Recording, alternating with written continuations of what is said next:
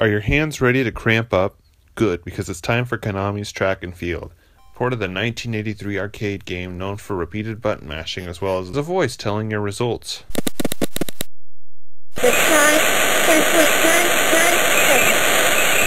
In Japan, this game was known as Hyper Olympics, and the arcade game was an official licensed title for the 1984 Olympics.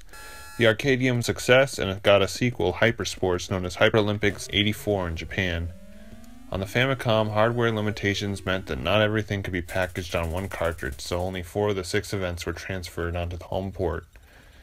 Track and Field wouldn't reach America until 1987, and by that time, releasing 4 games on a $50 cartridge may seem like too much. So Konami took the Famicom version of Hyper Olympic, and the sequel released 3 months later, Hyper Sports, which only had 4 of the 7 events on it, and combined them together into one ROM and sold it in America as a full game, making the American version the superior title. Well anyways, if there's anything you should know about Track and Field, it's that most of the events require severe tapping of the A button. If you want to run fast enough, tap, tap, tap, and tap some more.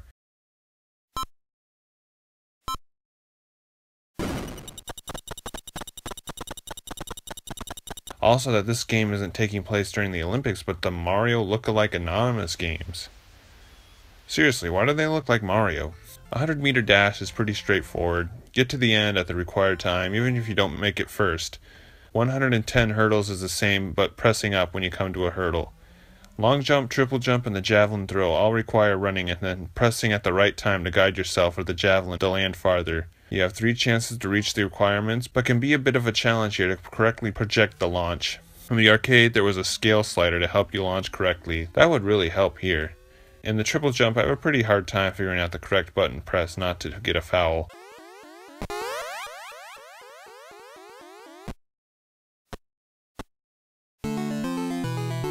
Also mention the high jump, which I have no clue how to not properly jump without failing.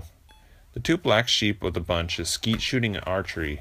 Skeet shooting is the easiest event on the cart. Shoot to the left, press the control pad, shoot to the right, press A or B. Not much to say, it's super simple. In fact, I made the world record here.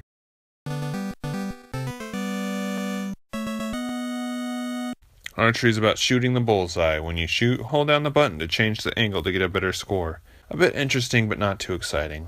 So I'm pretty meh on Track and Field as a whole, but I won't lie, when I successfully tap enough to win the event, I feel accomplished. And for some extra positives, in the original Japanese version, all the events must be completed one after another, but in the Western version, you can play any event you want. And compared to other NES minigame collections like Winter Games and Three Stooges, Track and Field feels like Olympic gold compared to them, and is probably the best minigame collection on the NES. But for a better Olympic experience in this day and age, I guess the Mario and Sonic at the Olympic Games series on the Wii may satisfy you more, as shaking on the Wii mode is a lot less exhausting than repeatedly tapping buttons.